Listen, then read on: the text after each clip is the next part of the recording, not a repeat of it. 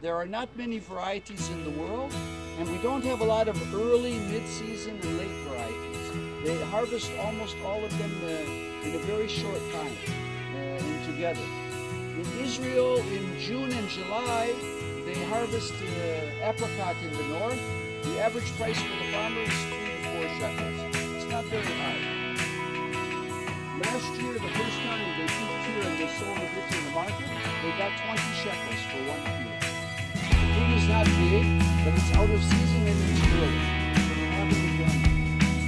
And this was the goal of the project. These trees now are 6 years old. And last year was the first year they were full size, and we start now to count the yield and the quality, and when the harvest is, and all the different parameters. And what we do last year, this year, and next year. And then we have enough data to do the farmers. Because these trees now, at the end of their big stage of experiment, they'll be about 8 years old. And apricot trees, if it's healthy, for at least 20 years. So already on the committee, we have several ideas of experiments for the next year. If we see that this is economic for the farmer to make money from it, in another 2 years from the data, then we'll start doing experiments. We can use what they call winter oils. It's a type of chemical that we spray on the tree in the winter. It causes it to wake up early. We do the same thing with grapes in the hot weather. Another thing that we can do in apricot, that we can't do in peaches or plums, is we can use a hormone to increase the size or we talked about earlier last night, where we cut the ring of the embryos, and this affects the size. In apricot, it doesn't affect on the tree, and it's great. Already we know that if you have the tree, we've already made the biggest investment of time and money, and we're taking those better sites to Now, this experiment is a good example of the problem sometimes with the relationship between the research and the farmer. 2 years ago, 3 farmers in the valley decided from the first little bit of fruit that we had on the trees, before it was full yield, that this was a good crop. And they ordered trees and they planted. 1 farmer in Moshav Ein Yav and 2 farmers in Moshav Chatzeva. Last summer, when the trees were 1.5 years old, we had a very hot summer, and all the trees of 1 farmer in Chatzeva and 1 farmer in Ein Yav, all the trees died in the summertime. And the other farmer in Moshav Chatzeva, he saw the trees started to look sick. He came quickly to the research station, and they changed the irrigation program, and most of the trees he saved, about 80%. Now he's just replanted now, the ones that died. So one of the biggest problems we have, this experiment is in the middle as far as the research station is concerned, and we already have 2 farmers that if you go and ask them, they'll say apricot is no good. Apricot, it's too sensitive to the heat. But they didn't come, they didn't ask how to irrigate, they didn't ask how to fertilize.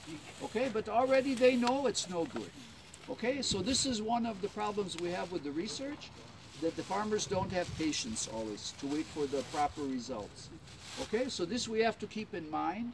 And in the case of the next experiment that we'll go to with the grapes, we took advantage of this idea that the farmers don't have patience, and when we introduce new varieties of grapes, the people from the research station also go to all the farmers that have planted the new varieties, and they check what works, what doesn't. We learn the quickest from the mistakes, also here, and also from the farmers with new varieties, what to do and what not to do. As far as hormone, when to prune, how to prepare the bunch, and things like this. Okay, so this idea in the grapes, we're using the farmers' lack of patience to our advantage, to try and learn more quickly. Okay, and when we the variety now that is the control that most of the farmers grow, it's called SBS or early sweet. When I worked here, it was a new variety. And usually it takes 7 to 8 years to develop a growing protocol for a new variety, how to grow it, how to prune it, when to prune it, how much hormone, all the different things that we have to know to get good quality results. In the case of the SBS, or the early sweet, because we had a lot of farmers in our valley and in the Jordan Valley that planted at the same time, once a week for 3 years, I used to go and visit all the farmers and also the research stations in the Jordan Valley, and we collaborated with all the data. And when we saw a problem or a mistake, quickly we told everyone, don't do this, don't do that. And we made less mistakes, and we had a complete growing protocol after only 4 years, which is considered very fast for a new variety. Okay, so this is the idea. Okay, let's go over to the next spot now. We'll go out. Okay, question? You said you had rootstock on a wild plant and wild peach. Yeah. Which one are you using currently? Half of the trees are with the wild plum, and half are with the wild peach.